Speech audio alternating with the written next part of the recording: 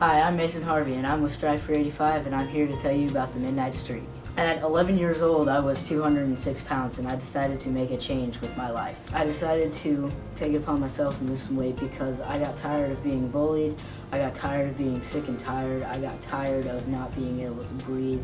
I was just really having a struggle in life, so I decided to make a change.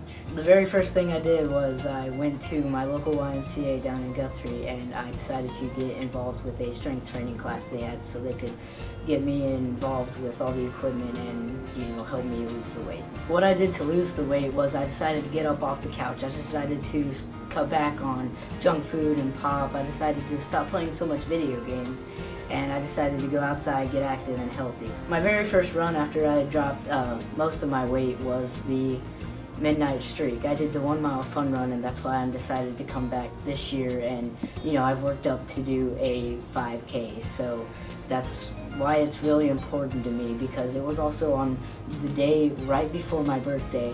I saw that Jared Fogle and Cornett were going to be there, and that was also a cool thing that I thought might happen. I might get to meet him, and one of the things did happen. I got to meet Jared Fogle. So this year in the Midnight Streak, I'll be wearing bib number 85 because of my Strive for 85 mission.